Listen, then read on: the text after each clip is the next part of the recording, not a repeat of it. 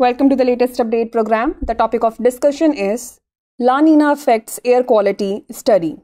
A recent investigation by Indian scientists has revealed that air quality in India may be affected by El Nino and La Nina phenomena. The study was conducted by the National Institute of Advanced Studies in Bengaluru and the Indian Institute of Tropical Meteorology in Pune. The study suggests that the atypical air quality observed in several Indian cities during the winter of 2022 could be linked to the unprecedented duration of a La Nina event at that time. This marks the first instance of establishing a connection between La Nina events and air quality in Indian cities, indirectly associating it with climate change, which intensifies the effects of El Nino and La Nina.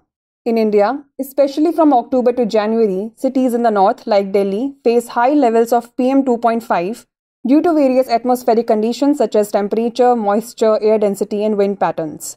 These conditions facilitate the accumulation and transportation of pollutants, including those from agricultural waste burning in Punjab and Haryana to these areas. Traditionally, the western and southern parts of India experience low pollution levels due to their ocean proximity.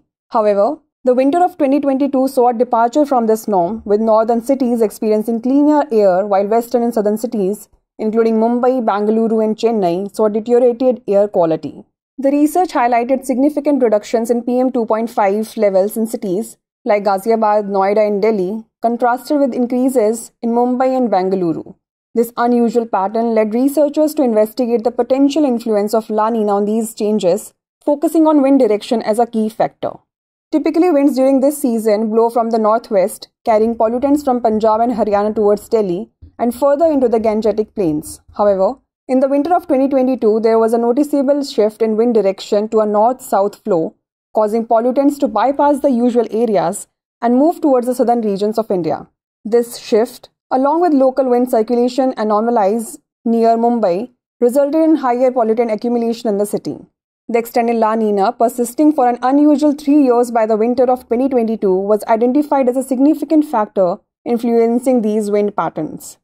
Now is the time to test your knowledge. The question is, what meteorological factor played a crucial role in altering pollutant distribution across Indian cities during the winter of 2022? Increased rainfall, higher temperatures, decreased humidity, or change in wind direction? Send the answer to this question in the comment section. Thanks for watching. For more informative content, like, share and subscribe, and do not forget to press the bell icon to get the notifications.